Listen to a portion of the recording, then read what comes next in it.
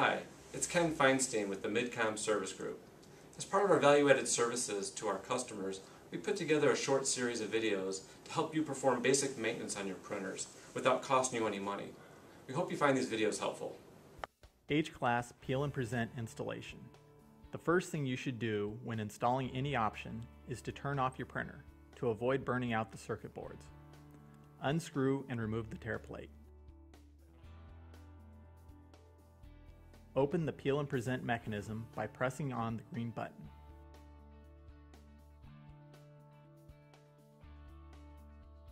Then, using a flathead screwdriver, attach the device.